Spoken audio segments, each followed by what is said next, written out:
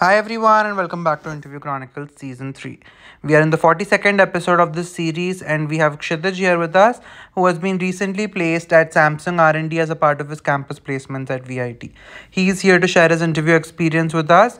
But before we talk to him, let's look at the eligibility criteria for this company.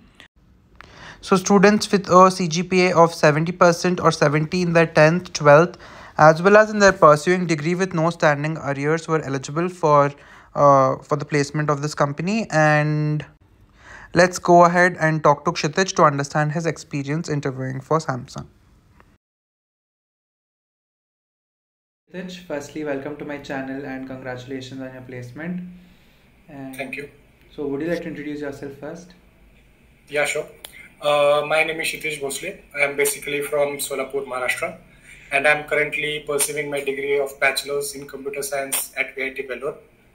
I recently got placed at Samsung R&D, and I will be joining there full time, maybe in July next year. Okay, that's great. Thank you so much. You can now tell us about the placement process, like how many rounds were there and what they comprised of. Okay, sure.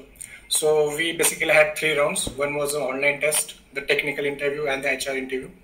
For the online test, around 200 to 250 people were shortlisted, and we basically had a single question for 3 hours. Okay. So it only had a single test case and a single question with 50 test cases. And we were asked, like, even if you get 49 out of 50, it's not valid. You need 50 on 50 to get into the next round. Okay. So out of those 200 to 250, 3 were able to solve the problem and were called to the technical interview. Okay.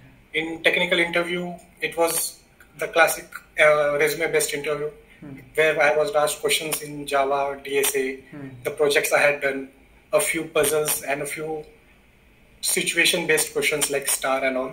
Okay. And HR, after that, it was HR, where, it was basically HR questions. Why would you like to join Samsung? Tell us about the tourist places in Vellore. And out of those 3, 2 were finally selected. Okay, that's great. And in the second round, like what happened? What kind of DSA questions or what can you... Okay, so it was a coding question based on bit manipulation. But it was lead code medium to hard level question. So only like 3 of them were able to solve it. Oh, like we had 3 hours and it was a single question, but still 3 of them were able to solve it. Okay. And then in the technical interview, it was like how long was it? It was a short interview or a... It was an hour-long interview. Okay. Like it comprised of everything. It had HR-related questions. It had puzzles. It had Linux and OS related questions. Okay. Java, then OOPS and DSA, whole shenanigans. Okay. And you were asked to code, or was it like a oral kind of thing? Yeah. I was asked to write a code, insert a node in a linked list on paper, and I was told that I would have given, maybe there are multiple edge cases, and I need to consider all of them. That was a condition given to me. Okay, that's great. Thank you so much for sharing your experience. Do you have any suggestions that you want to share for people who are trying for placements, or anything that you learned from your experience? Yeah, I would say have a little patience, because it's a very long process. You will get rejected many times. You will get to HR rounds, then get rejected. That may happen too. That's the first thing I would say, be patient. And the second thing is keep your resume clean. Like only add the things you know well about and you can answer them. Those are the 2 things I would say you must rely on during your placements. Okay, that's great. Thank you so much for sharing your experience and for the suggestions. We understood, and I think people are gonna get benefited from this. Yeah, thank you so much. Thank you for having me. Thank you, and all the best for my juniors for their placements and all. Thank you.